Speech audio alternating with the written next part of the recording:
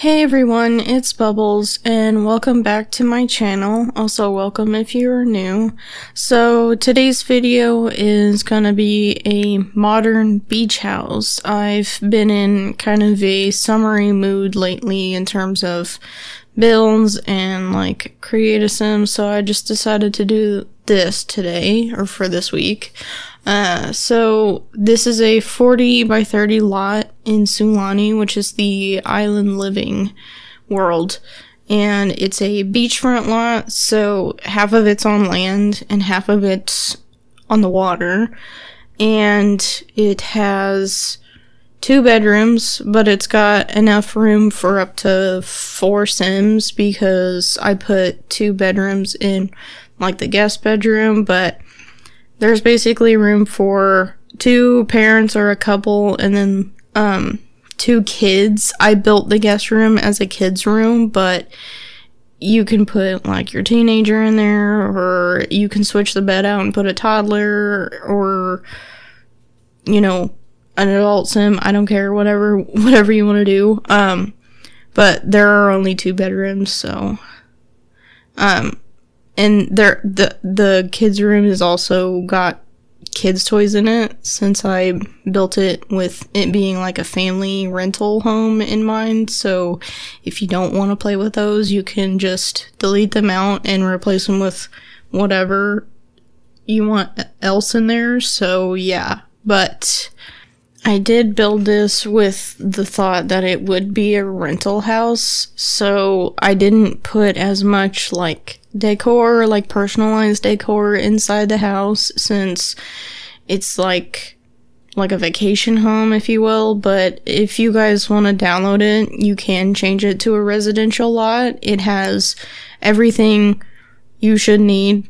I mean, a vacation home should also have all the necessities anyway, but you get my point. So yeah, that's what we're doing today, and I really like how it turned out. I like that I did, like, I used those like wall divider thingies from Eco Lifestyle, which I really like, and I used them kind of to make like divisions off the spaces, but not an actual wall so you can see through them. I did put them as replacements for like the exterior walls of the actual house, which I did like, and I thought it looked nice, but I ended up deciding to take them out and just replace them with these like slatted windows we have from Island Living, just because it was screwing up the lighting in those areas. So like the entryway with the stairs led up to the second level hallway where it had those like slatted wall details, and it was screwing the light up in there, so it was like really dark compared to the other rooms. So I just took it out and put a row of slatted windows, which you'll see I think like near the end of like me finishing the shell and the floor plan. But I did create a bunch of like balconies and just like, I don't know what else you would call it, I guess balconies off the like the first floor has like an outdoor seating area, like 2 of them, and then the upstairs has the big deck on top, and then the balcony out the front, and then of course it's got like the downstairs decking area in the back. So I wanted there to be kind of a lot of outdoor seating and lounge areas, since it is a beach house and they only have like one kind of climate, warm. So I thought it looked nice, and I kind of gave it a different shape out the back instead of just flat, because I thought it looked more interesting. And then I like how I put those wall divider things out the back, so it kind of gave more privacy but still was open. And then now I'm kind of figuring out like the floor plans. So what I like to do for these builds, if I'm not really sure of how I want the floor plan to go, I kind of use the objects I want to place down in the build to kind of mark the areas off and to make sure that they're big enough for the furniture I want to put in. So, like in the lounge room here, I just put all the furniture items I wanted to put down in there just to make sure I had enough space. And then I always start with the first floor with bigger homes so I can figure out where the staircase can go and be like appropriate, because I don't want my staircases to ever be in like a weird hallway unless it's like an older house. But like for something like this, I decided to put it right at the entrance because to me that made sense. And then I'm on the second floor now, and I wanted the master suite to be pretty big, and I also wanted the ensuite to the master bedroom to be really big and luxurious. So it's got like a jacuzzi tub, a shower, and a double vanity that I will put in when I start furnishing, but I do kind of just lay those pieces out so I can mark what I want there at first. And yeah, so the kind of color scheme I went for this house was a lot warmer. I used a lot of like natural sandy colors and just like orangey colors and pops of other color like yellow and blue. Like here in the kitchen, I put a yellow stove and fridge that match because I thought it looked nice with the light wood in the kitchen. And then like in the hallways and the entry, I put like a blue rug, a pattern rug. That way it kind of gave more, I don't know, more uniqueness, I guess, more color. And then I kind of just kept the wall painting and paper the same throughout the whole build, but I did put some accent walls. So like in the entryway, I put one wall of solid blue, and then I put it in the lounge room, and I think I put like an orangey accent wall in the master bedroom, and then like an olive green in the kids' room, because I just wanted there to be some color in it. And then on the outside, I just started adding more detail once I got the floor plan done. So these like roof hangings, and then here this is when I actually swap out the wall dividers with slatted windows because I thought it would fix the lighting, and it did. So and I kind of put a more like organic looking wood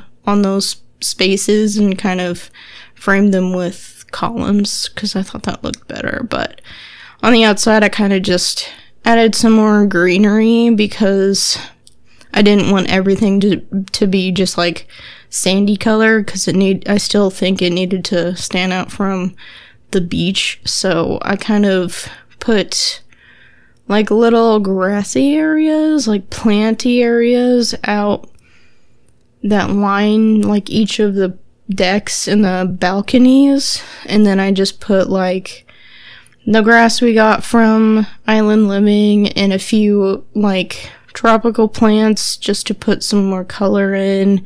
And then I used like the hanging plants that kind of cascade down from the roof that I really like doing for these kind of lots. And then because I kind of already figured out how the house was situated on the lot, I went ahead and started doing the landscaping. And for these kind of lots, their landscaping is super simple. I just put a few patches of greenery and a few palm trees out the front. I don't do much in the back besides add if I want the family to have like the pool floaties or like the water jets, which I did put for this family. For some reason they deleted when I went to take screenshots, so you won't see them in the screenshots, but they are there for the gallery post, which I don't know what happened. I didn't touch them. They just deleted, so I mean, whatever. And then I just decided to put a little campfire seating area in the front with some terrain paint just to give it some more detail. I really like the kind of burnt sandy terrain paint for these lots. And it just kind of breaks up like the texture a little bit, but and then I always forget trash cans, but this time I didn't. I think I forgot something else. I don't know. But and then the front two porches have the exact same furniture, so I cut out me furnishing the first one since it's exactly the same as the second one. And then I wasn't recording when I did the entrance, like the outside entrance, so it only has like a carpet and a couple plants. And then I just put like these nice hanging lights from Island Living around the whole build. They look kind of like little lanterns, which I thought was nice, but I think that's all I had to cut out because I wasn't recording with my reshade. But anyway, and so now we're decorating the entrance, and for these bigger builds I like to go kind of in order of how the rooms are laid out, just so I can stay organized in it. I just go through it and for the first floor, and then I go through the second floor, and then I finish whatever I need to in the back, and then I'm done. So yeah, there is like 3 bathrooms in this house. Yeah, 3. So there's the master bathroom, and then there's the second bathroom upstairs, and then this bathroom is downstairs right near the entrance. I did put laundry machines in this. Oh, that's the thing I forgot. I forgot to put laundry baskets in the other bathrooms. So if you don't want to play with laundry, you can just take it out and just put, I don't know, decor in that corner or whatever, but I did forget to put laundry baskets in the other bathrooms, so you might want to do that if you want to download this, because I'm pretty sure your Sims will just throw their clothes on the floor. So but yeah, I don't know if I already said, but since this is a rental house, I didn't put a lot of personalized decor and clutter in here, so I kind of kept it pretty simple, especially in like the bedrooms. But for the kitchen, I still made sure it looked, I don't know, usable. Like there was enough utensils for it to be a kitchen, because I feel like if you don't put something in the kitchen, it looks very bare and boring. But yeah, and so I really like the kind of decor area I put behind the kitchen with that painting that I never use, but I found it again. It's actually from, I believe it's from Dino, but I thought it looked nice in this kind of a build. And then I used quite a bit of items from Island Living, and then I used quite a few pieces from like Eco Lifestyle, since I think there's some items that look really nice in these kinds of builds. But yeah, and then I put quite a bit of plants and quite a bit of candles, since I wanted it to be like a nice warm and cozy look. And then there is no dining room in this floor plan. I just didn't have enough room on the inside, so I just didn't put one in here. But there is a big dining table on the back decking, so I figured that was fine, since, I mean, it is a vacation home, so it's not like your Sims would have to stay inside if it gets cold, because it doesn't get cold in Sulani. So yeah, and then I kind of kept the decor on the stair landing area, hallway, whatever, the same as the entrance, just because, I don't know, rental homes aren't like super decorated, and the art that they put them in them isn't like super personalized, so I thought it was okay to kind of copy some of the same stuff I had been using. And then there's like a seating area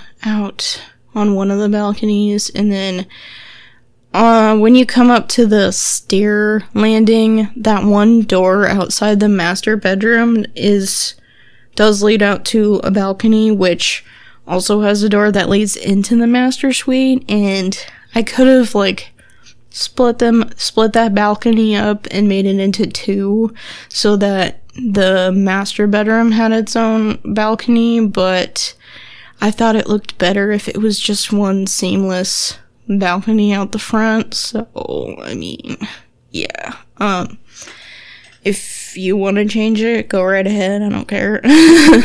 But and then this is the master bedroom, and I just kind of put some more decor in here and made it feel like more luxurious, more like a nice hotel bathroom.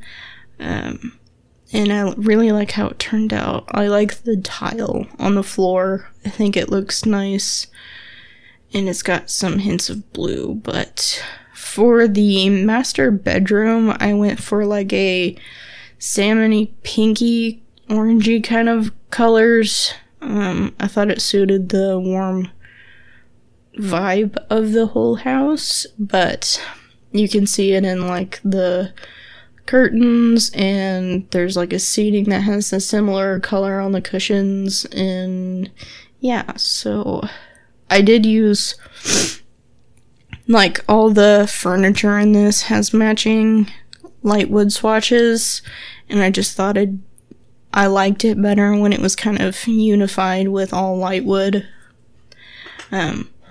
It depends on the build if I want to put like mismatching wood, but most of the times it just kind of bothers me if it doesn't match, so I don't know, it's like a weird OCD thing. But yeah, I put a desk in here, and then, you know, everything your Sims need, so a dresser and a mirror, and yeah, so I did use that pot that we got from a recent base game update. It actually came from, I believe it was Hispanic Heritage Month, and it's super nice, especially sized down, and I put kind of another plant in it.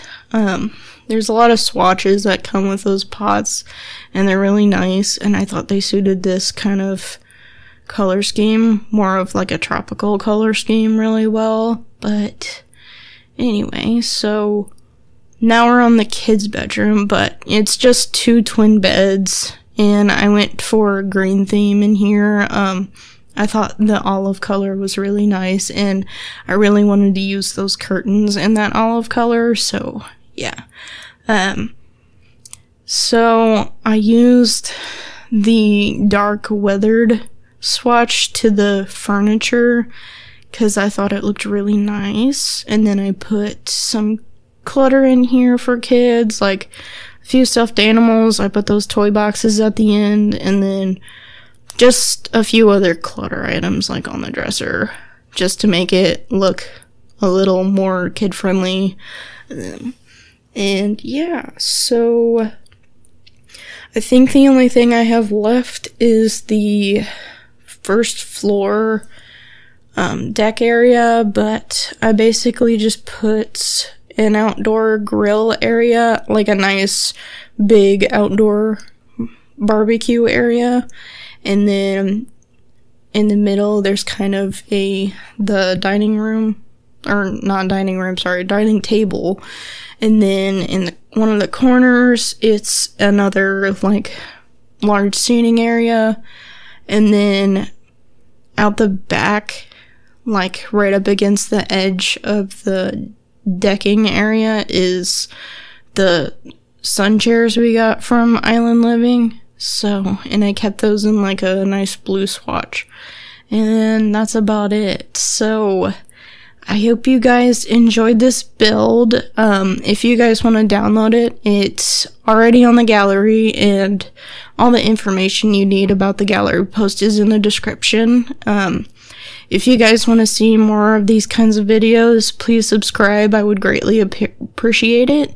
And like the video if you want to see more. If you have any suggestions for me for other builds I can do, please let me know in the comments. And I think that's it. So I will see you guys next week. Bye.